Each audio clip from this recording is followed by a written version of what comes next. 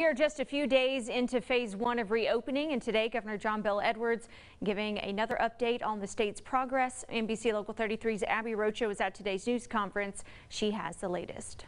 Governor Edwards seemed optimistic about reopening. One of the hopeful trends his office is seeing right now is that the death rate of COVID-19 patients is the lowest they've seen since March.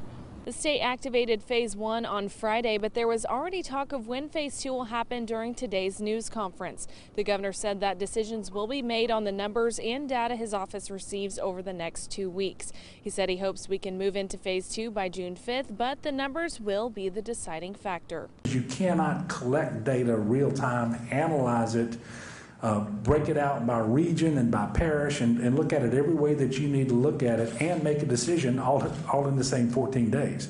And so it does require that amount of time. And I think that additional 7-day period not only allows for a better decision, it allows you more time to communicate that decision and prepare people for what phase two looks like. Governor Edwards once again said every person has a role in this pandemic. He says complying with hygiene recommendations such as washing your hands and wearing masks will help Louisiana reopen. His office is not forcing business